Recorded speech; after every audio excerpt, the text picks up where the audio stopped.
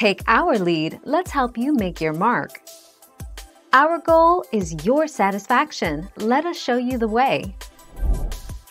Symptoms of chemical pneumonitis include sudden shortness of breath and a cough that develops within minutes or hours.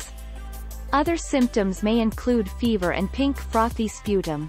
In less severe cases, the symptoms of aspiration pneumonia may occur a day or two after inhalation of the toxin.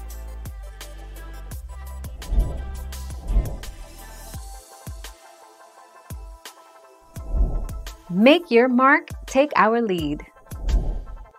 Though it is not the most common type of pneumonia, aspiration pneumonia is a life-threatening and largely preventable disease.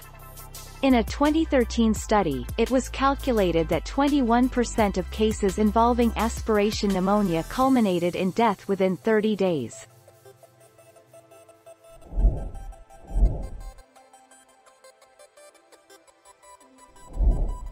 Take our lead.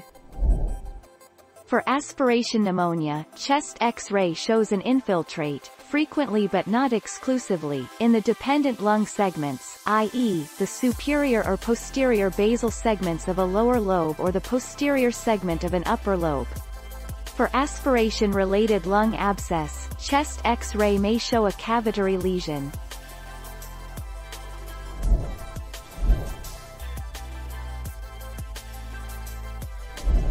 Make your mark, take our lead. It is common to aspirate but not know it. Your healthcare provider may diagnose aspiration pneumonia if you have symptoms and a history of swallowing problems. He or she will ask about your symptoms and when they started. He or she will look inside your mouth and down your throat, and listen to your heart and lungs.